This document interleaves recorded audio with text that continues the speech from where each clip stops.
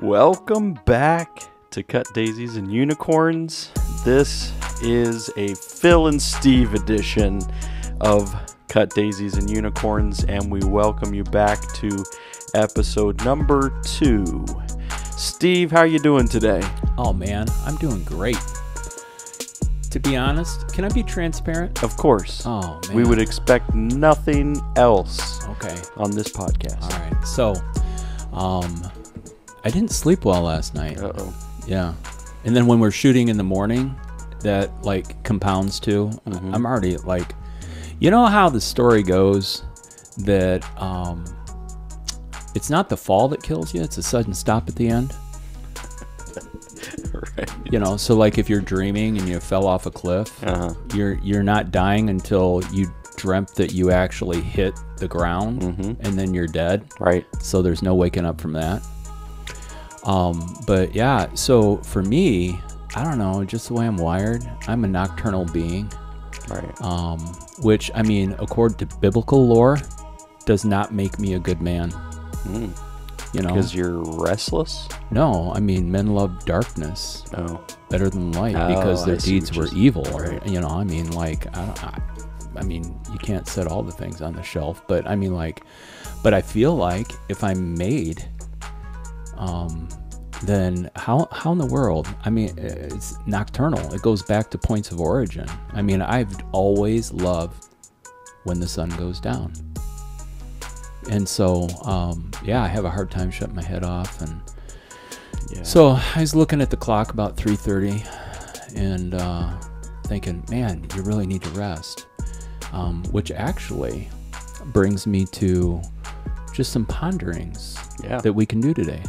Love ponderings. That's what this PS is all about. Yeah. Ponderings and soliloquies. I also liked the... what is the ponderings and sorcery? No, you had something with sorcery.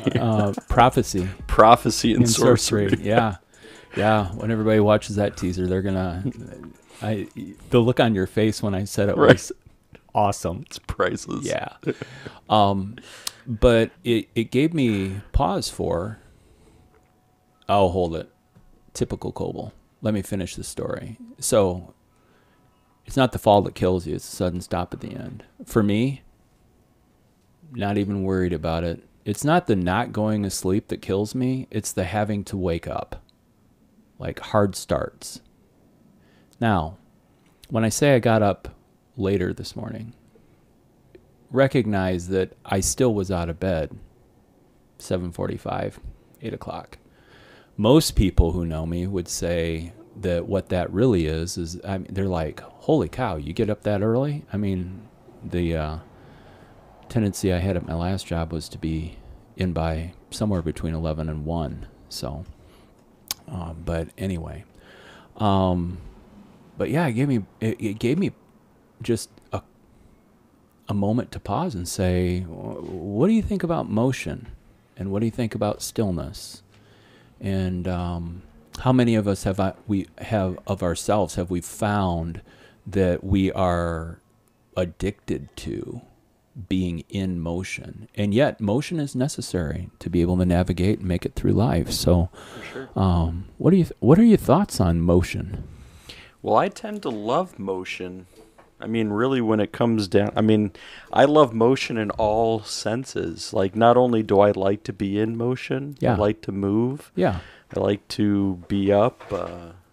Even, my Apple Watch, right? It tells me you've been sitting too long. It's time to get up. Really? Right? Yeah. So even once every hour, there's at least, if I'm sitting too long, it'll say, get up. Wow. It's time for you to stand because you need to move. An artificial intelligence can recognize whether you as a human being have moved enough or not. Right. Oh, wow. Yeah. So, of course, then they have it set on a move goal.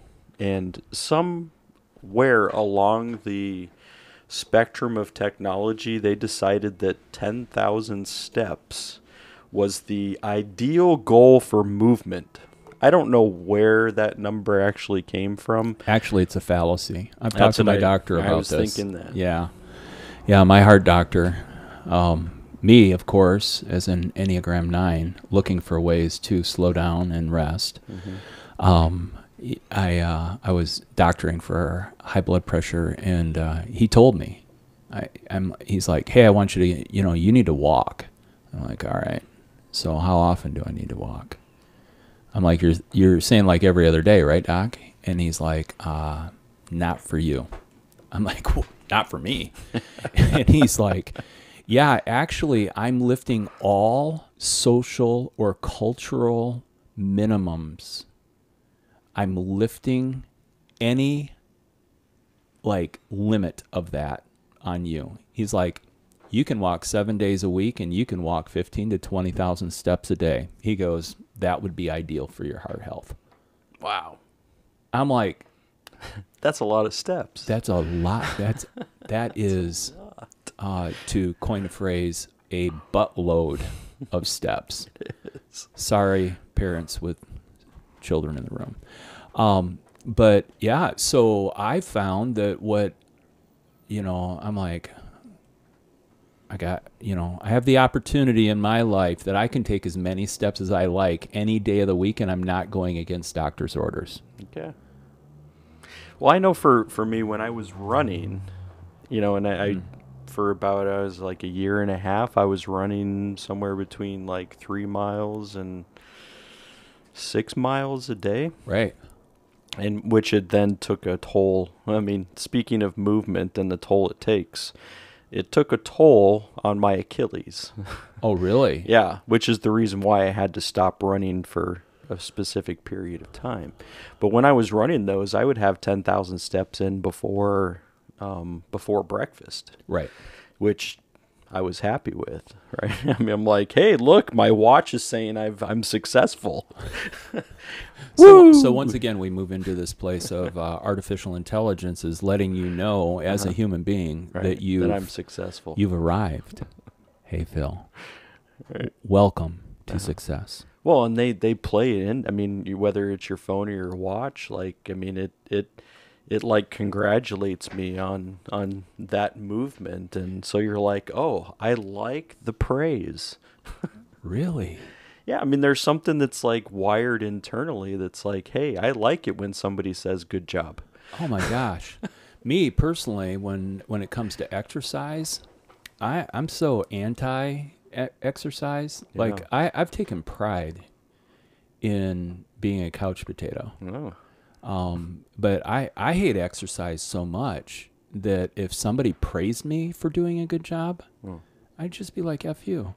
Now, I wouldn't say that out loud to people unless that's your internal it speak. Was Bill Clark or, I mean, but really, I'm just like, now, saying all of that, do you realize how many steps it takes to walk a mile?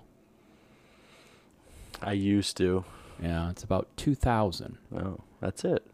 Yeah. For some reason I was thinking it was higher, but okay. Yeah. No, I Googled that just 2 days ago. All right. And because Amy and I have been walking, mm-hmm. and when you start walking for an hour and 15 minutes, hour and a half, now what we found out is that we can walk faster without Gypsy the dog. Mm-hmm.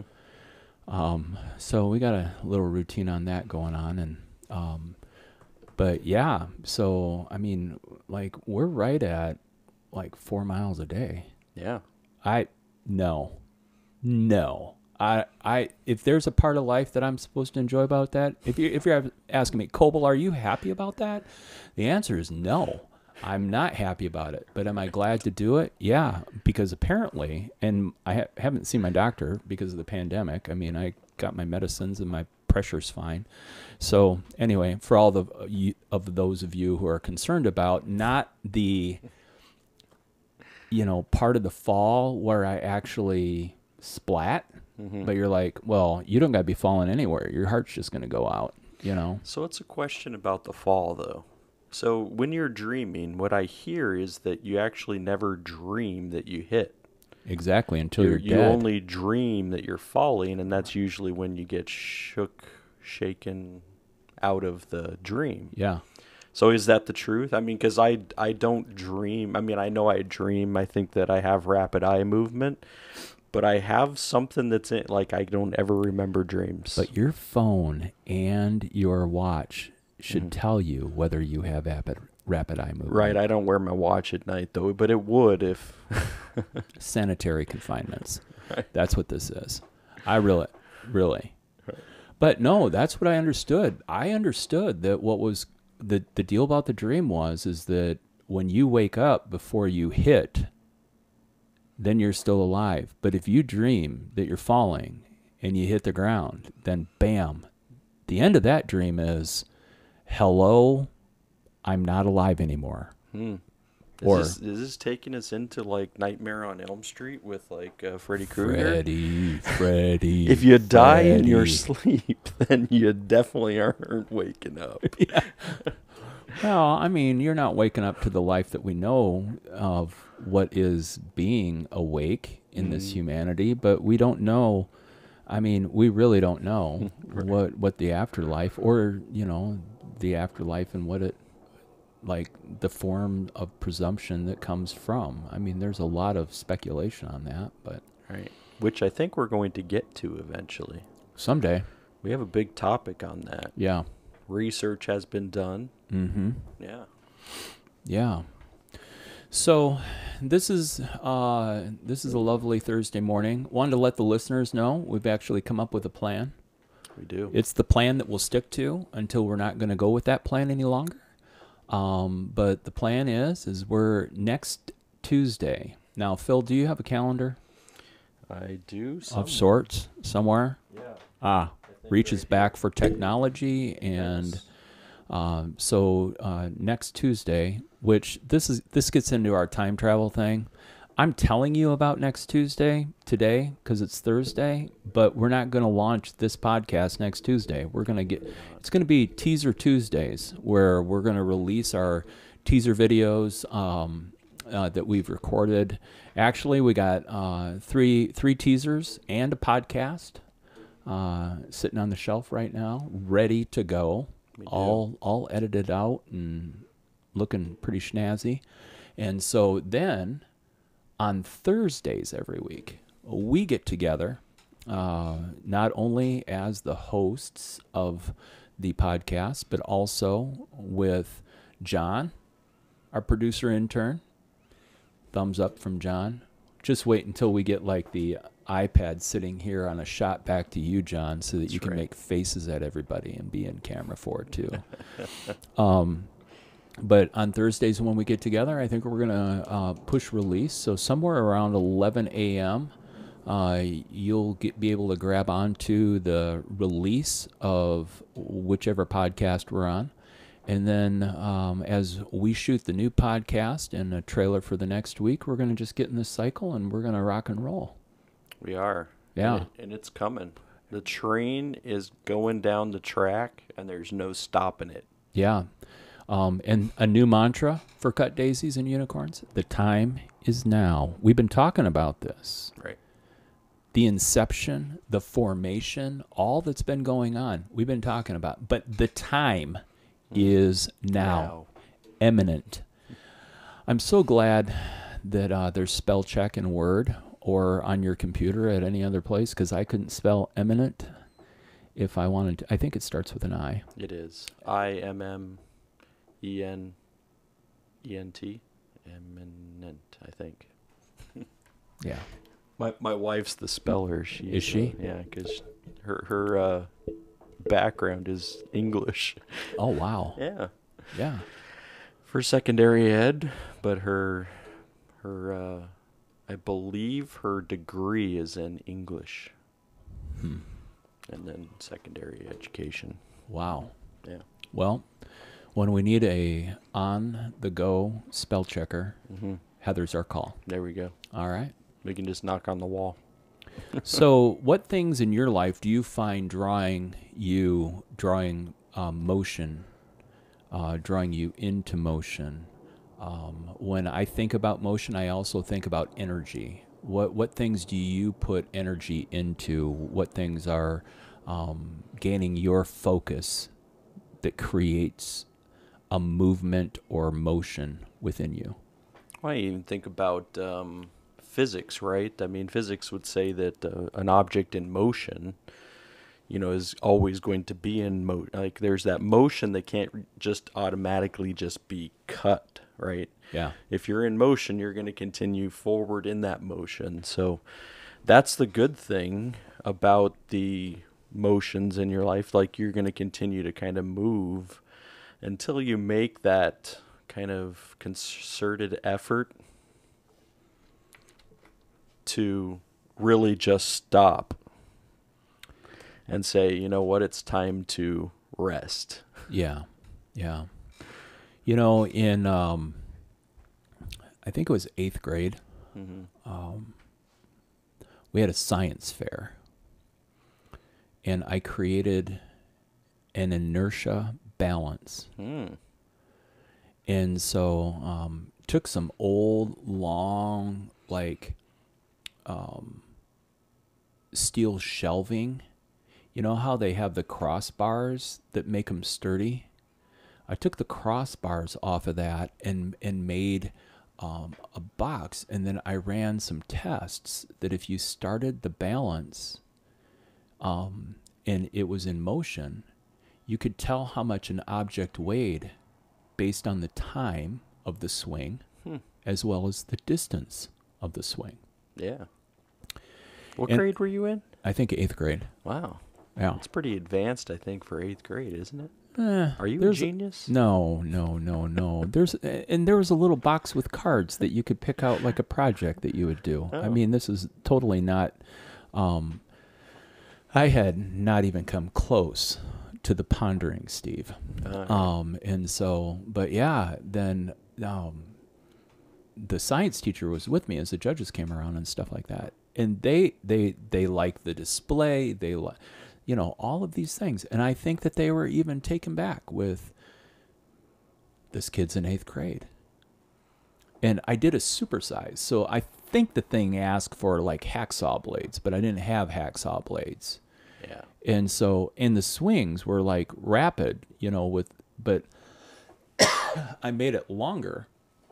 And so I had this really cool, and it would just swing. And then my dad had this old scale from the store that his dad had owned, and so I took the weights from that, so I knew what the weights were, and then with the measurement, and then I could put any object, because I had my grid of what the time was for the swing of a half a pound, 1 pound, 5 pounds, and then I could be able to take that number and be able to figure out based on the time in the swing, and that was the energy of motion and movement.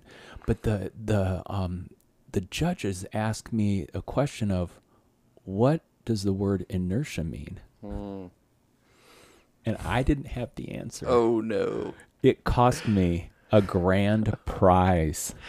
My science teacher came back and he's like, "Dude, you had grand prize on lock until you didn't know what the word inertia meant." Oh no!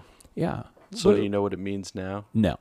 And the other thing that is going on about that whole thing is, really, yeah, it would have been cool to be able to, have grand prize or whatever. And me, I'm just check it off the box and like, all right, let's move on. I have no idea what's going on. Just give me a good grade. I don't care Come about on. grand prize. Come on.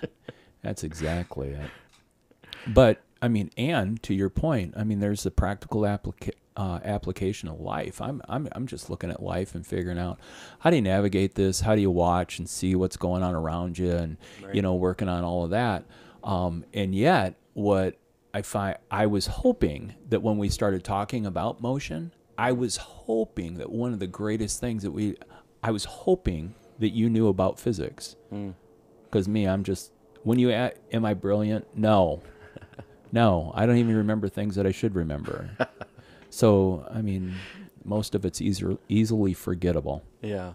And I'm I'm one of that, in that realm of like, I know a little bit about a lot.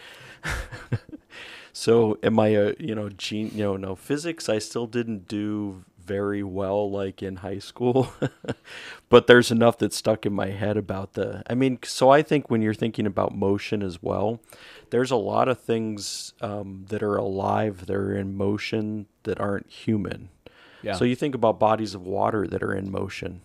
That's exactly where right. my head went. Right. And Yeah. to think about the motion, to rhyme, the motion of the ocean, the motion of the river, the motion of the lakes, there's always movement in there, and it's Yeah. carrying things along. Yeah. I remember, going out to California. Yeah. When we lived in Arizona, we would make trips to vacation over in California quite a bit. Mm-hmm. And going to the ocean, there were certain times and opportunities that the lifeguards on the ocean would say, hey, you can't go out, or you can't go out past a certain point because there is an undertow.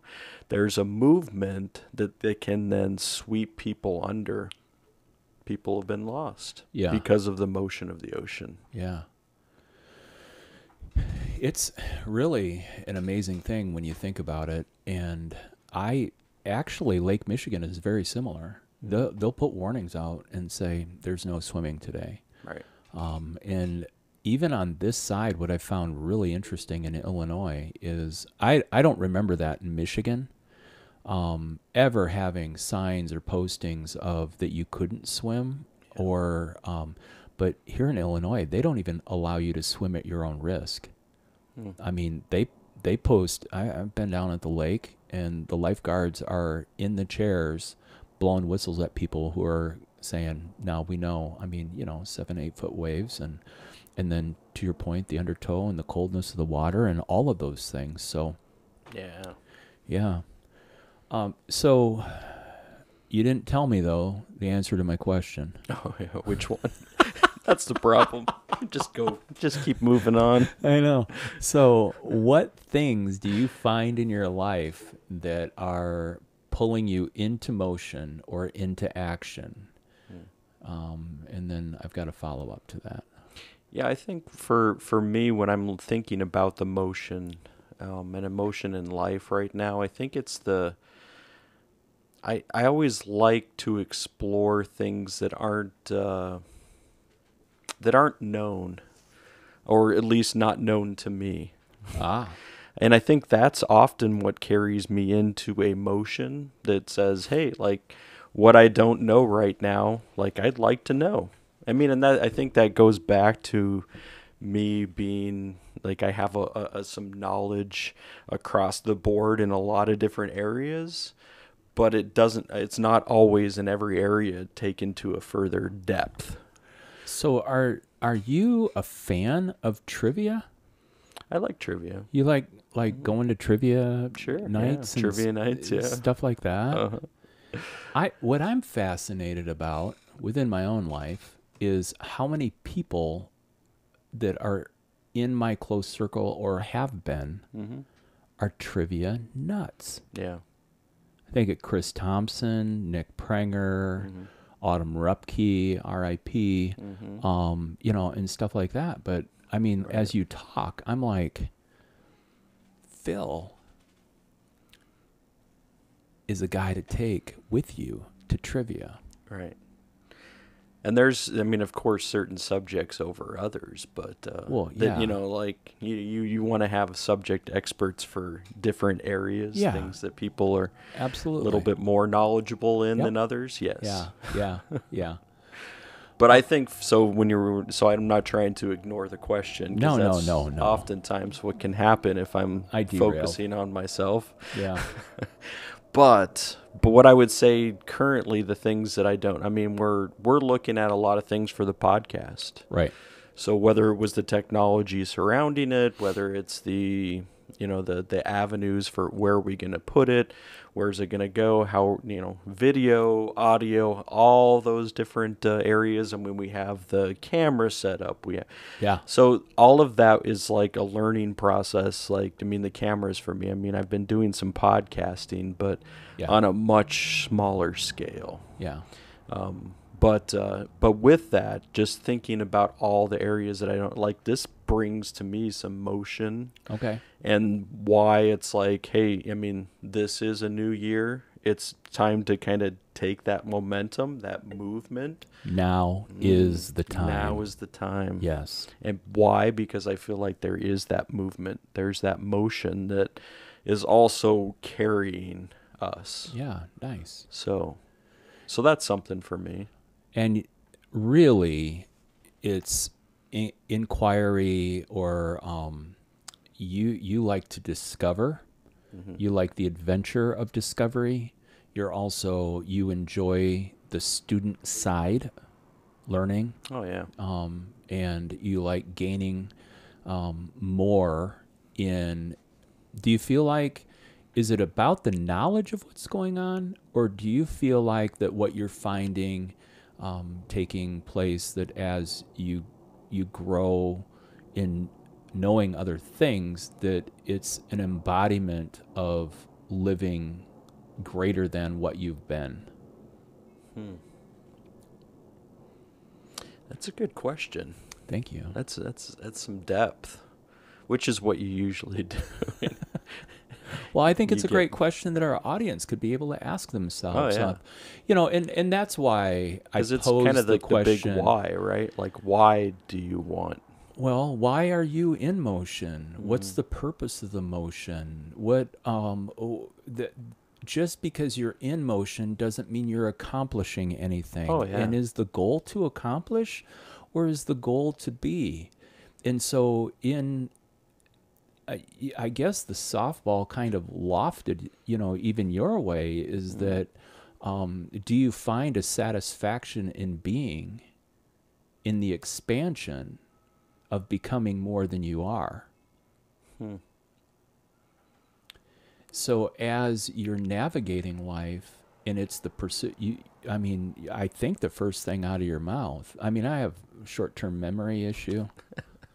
It's only because I like to forget, and then I don't have to deal with the details of it. Repercussions. Yeah. So, but I think your first statement was that you like being in motion. Oh, yeah. Yeah. And I couldn't disagree with you on that. I find myself spun into motion, not necessarily out of own choosing, but just because it's a place that I find comfortable, is to be in motion, to be active. And yeah, as much as that's one thing, I think my wife just laughs at me, because, man, if I get home after a full day of motion, I can really be committed to being a couch potato. Just sit on the couch, and the dog curls up next to me, and I'm watching TV for the next 4 hours, when I could have been writing a song, writing a poem, putting my thoughts down on paper. Or that moves us into, as much as motion is a part of our life, what place in our lives do we find space for stillness? And it's basically a juxtaposition between the two thoughts in regards to that. And I think it was in my sleeplessness last night, that as I started going through some meditative practices to quiet my mind and things like that, that I just started looking at the two forces. And isn't it interesting how that stillness, even in itself, is still an action? Oh, yeah. And so... Yeah, so, because to me, you're getting to a place, and this is the, stillness is uncomfortable for me, which is the reason why I said I like motion. But, Sure. And it's not even always just motion. Like, I can't sit down, because I like to also, watch movies or documentaries, television, whatever. But it's also in that same, because I want to continue to engage in something else. Like, I want my head to engage in whatever it is that I'm watching. Yeah. And that's another motion thing. So stillness, solitude, quietness, I have a hard time. Yeah. I have a hard time, all right, can I, in this practice, just not do anything or not think? I have a hard time. Yeah. I've tried some breathing exercises. I've listened to a couple of people, try to do that. And I try to do that, especially when I become a little bit more restless, especially getting to nighttime, and trying to also get that to shut down, like my head. It's a hard place. Yeah. So Yeah. And I know both of us are continuing to pursue, it's not only physical health, but it's mental health, healthy practices in our own lives.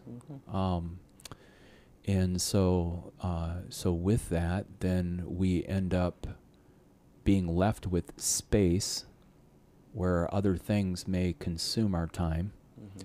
And that in that empty space, then we're faced with just the realities of what's floating through in the meta conversations of our minds and things like that. And so why we even speak this stuff out loud to folks and as you're listening to the podcast is really I bring this to the table so that you can realize that you're not alone. That the things that you find yourself in, these are common experiences within the human experience, and it's okay in the navigation of it.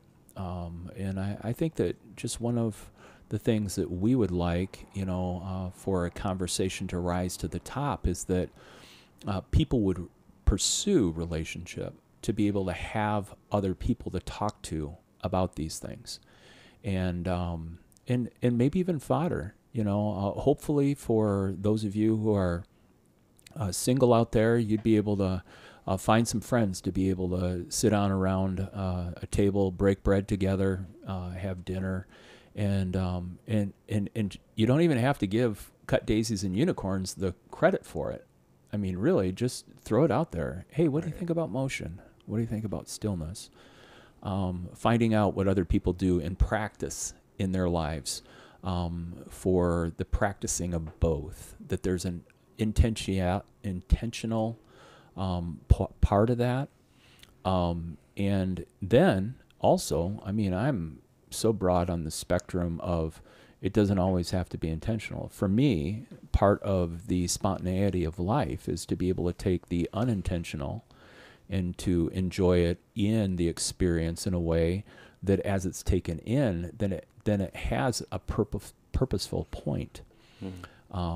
And so, but I was just thinking, I mean, when I was talking before about, running, yeah, I recognized like almost this unintentional. So I was running 3 to 7 miles, whatever. Yeah.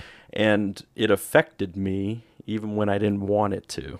And there was like this unintentional, like my Achilles, I had a bone spur, it cracked. The doctor says, yeah, I can't run.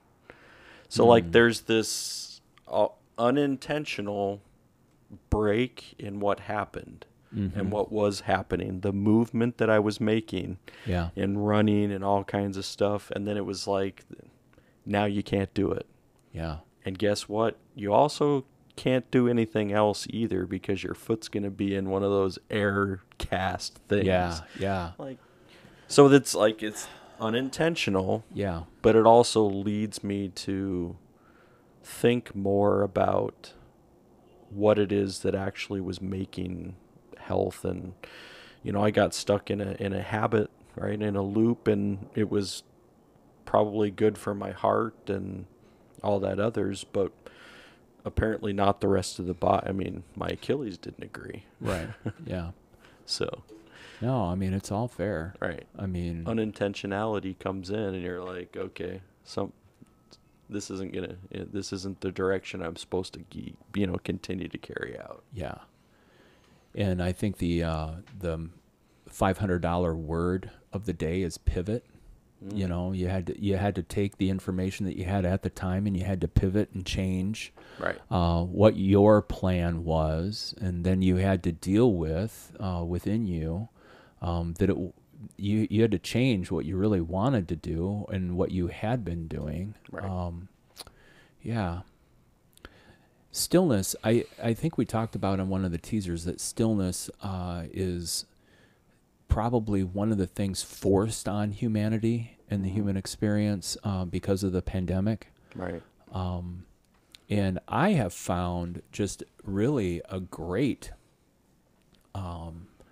discovery in some of the old meditative practices, whether it's, been from just sitting and having the TV off and no external stimulation going on. Oftentimes in the studio, when I go into the studio for a project during the day, I've got a TV there and a DVD player and stuff like that where I listen to concerts and watch TV shows or movies.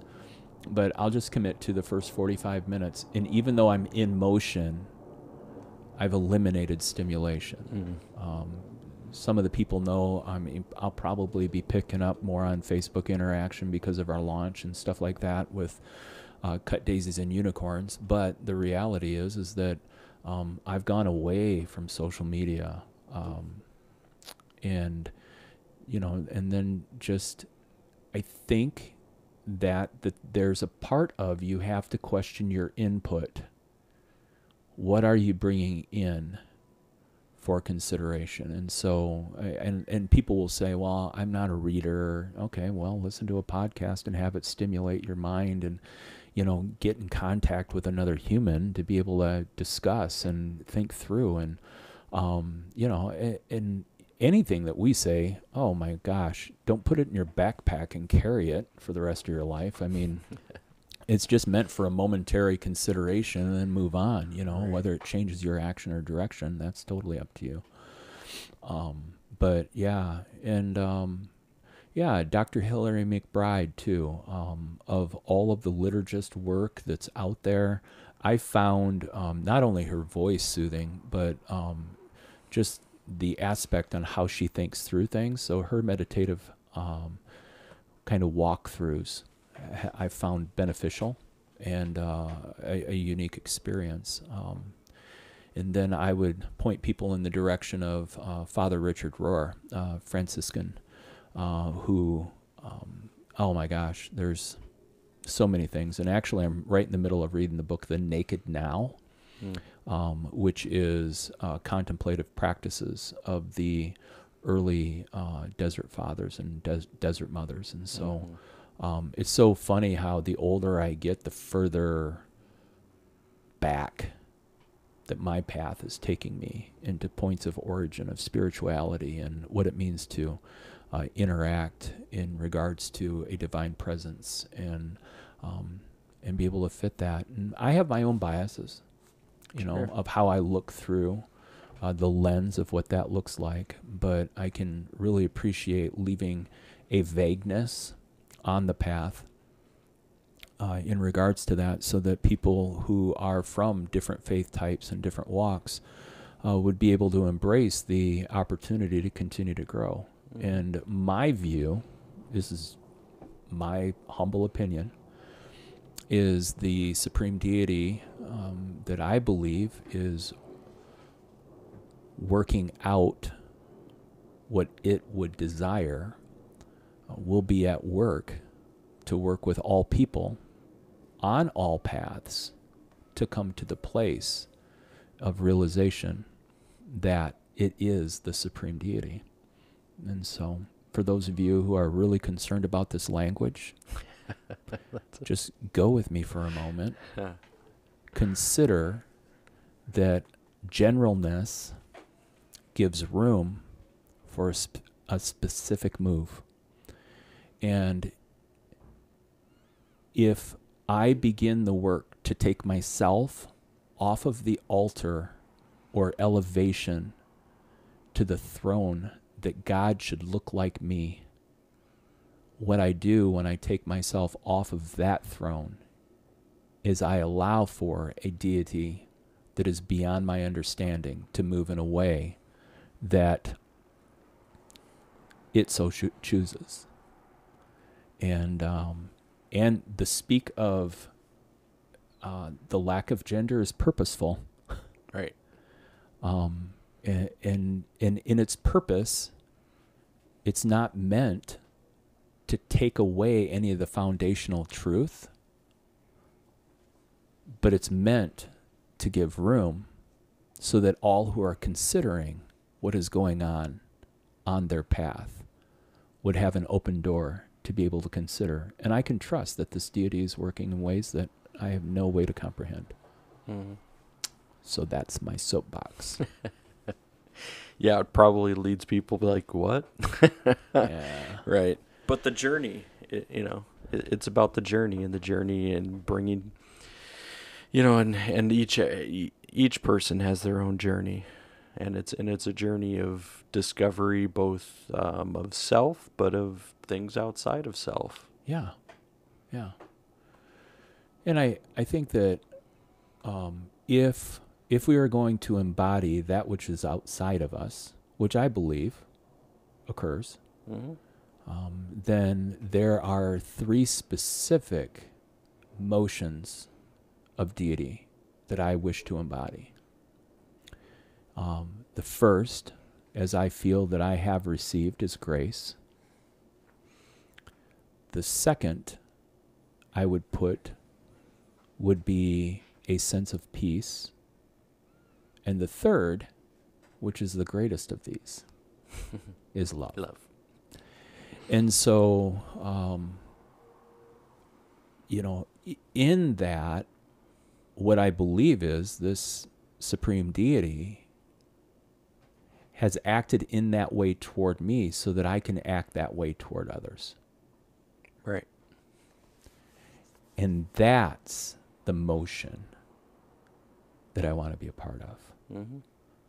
I don't want to get caught up in the numbness of just going through the actions or checking things off the list, but that the motion that is moving in to me and out through me is grace, peace, and love. And so it's interesting how these things come together. Hey, one of the things in the evolution, Mm-hmm. again, a word that some people probably don't like, but I'm going to bring it up because we are evolving in our own story of cut daisies and I wanted to say dandelions. That's a weed. Cut daisies and unicorns is in our origin story. Mm-hmm. We talk about how when I said, let's make it weird. Mm-hmm. And actually, as we head into our second episode, you are knocking it out of the park, dude. You've come up with the weird moment of our day. Oh, yeah. And so as we move into this section, Mm-hmm. We're going to take time for Phil to present the weird moment of the day. Yeah, I think that there's a segment that we could do on our PS episodes. Uh-huh. That we would say, and now a weird moment. I know. Yeah, it is. Right. Well, and maybe even on like when we have guests, we can ask guests as people are discovering this and watching it and stuff like that. They can think of their weird moment they want to share or whatever. Yeah. So here's the weird moment. All right. and I showed Steve. I'm prepped and ready for right. this. Yes. But yeah. He knew about this one. The last episode. I didn't even tell him. if you're on the treadmill listening to this right now, let me just tell you, you need to stop because when this comes out, you will find yourself stumbling. But go ahead. Yeah. So I was on, and this was a neighborhood app, Nextdoor. And Nextdoor is, I think everywhere in the nation right now, you just have to find it and then plug it into your particular neighborhood. But in the city of Chicago, because there's lots of people and because there's lots of people in this segment of our neighborhood in Albany Park, that there's lots of activity on there. Yeah. So I just happened to come across, and I don't go on there very often. Usually it's, my wife saying, hey, there's something on there you should check out. By the way. Right. But I came across this post, and it said, birds are not real. And I was like, what is this? This fits perfectly into suspending reality. Oh yeah. Oh, yeah. Oh yeah. Cool. Lots of suspension of reality here. So I was like, what do you mean birds aren't real? And so there's this actual, website. It's called birdsaren'treal.com. And they have a whole history that back in, let me try to go back just to give you a brief understanding of this, but back in the 50s, actually, nope, 1947 is when the CIA was founded. So yeah, it was in the 50s that the CIA was worried because these birds were making a mess on their car. So these birds that were real at some point in time, they were making a mess on their car, and they said, we're going to kill two birds with one stone. Because they also, as the CIA and other governmental authorities, also like to be able to spy, right? Yeah. So we know that they're keeping an ear to the ground, listening to things that are happening. Now, this is what they say. They say they then came up with the plan to exterminate the birds. All of the birds. All of the birds. And then put into the technology every bird being a surveillance. So the birds that are flying around are the surveillance drones. And they're picking up things that are happening around them. So this is, so some, and just looking, they have a Twitter account, Instagram account, all of that stuff. And of course, they're selling merchandise because all that great T-shirt merchandise that they have out there as well. But they had a news story because they put out, and I think it said it was Nashville or something. But what they said was, we put this billboard up so that people would know that birds aren't real. So that if once they knew that birds weren't real, then they could really get into, as they said, sharing this gospel, the gospel of birds aren't real. Well, and we that's where you and I would say words matter. Mm-hmm. And the reality is gospel in the Greek just means good news. Oh, yeah. Gospel doesn't, like, the word gospel isn't set aside on a shelf and can only be used for people who follow Jesus the Christ or who proclaim themselves to be Christians or, anything like this. And so, right. So for this group of people, they have good news to share. They do. And the good news is? Birds aren't real. And the good news in that is that if we start to recognize that the government is surveilling us, even going back to, Big Brother, 1984. Yeah. I lived through that year. Yeah. Yeah. But that whole Big Brother concept that if we're aware of the government surveilling, then we can have more of an opportunity of not being known to them if we're figuring out all the ways in which they're trying to surveil us. So they even had this, the way that their story was, at least, I'm assuming it's constantly being rewritten or added on to. But they said even in, 2016, President Trump announced that if he was elected, he would build a wall between Mexico and the United States. Now, you may believe mainstream media about this being an immigration issue, but what they say is that the wall is actually being encapsulated with microwave guns that can track any bird that enters the United States and then shock it, it'll ultimately kill the birds that are coming in. Right. The real ones that might be left. Yeah. Coming in, then they can take over those birds, send them out, and say now they're tracking devices. Wow. So that's the story. It gets weird. So what we're committing to today, and just want to let everybody know that as you hear about this, we're going to reach out. We're trying. And even though we're not hugely, like, we don't have a huge following yet because this is just our release date. Actually, I just turned on the Facebook page yesterday, updated some of the logo work, and now posted the first post on our Facebook page. Hey, we're in the studio taping. And then, starting to get the word out. So we'll be hitting up all those things. Although I found it very interesting. Cut Daisies and Unicorns came up in my Instagram feed last night. We already have 20 followers on Instagram just from posting that. And so we're gonna figure out how to mesh all this stuff together and get it working out. But we're gonna reach out and see if we can do a Zoom call with a spokesperson from Birds Aren't Real. And just kind of head down that path. Right. Yeah. Because we may not get the whether, because some people are throwing and say, well, this is satirical, but I suspect that they would also look at it and say, this isn't satirical.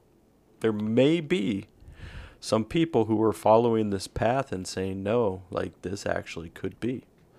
Well, and the question that I really want to find out about this is how the progress of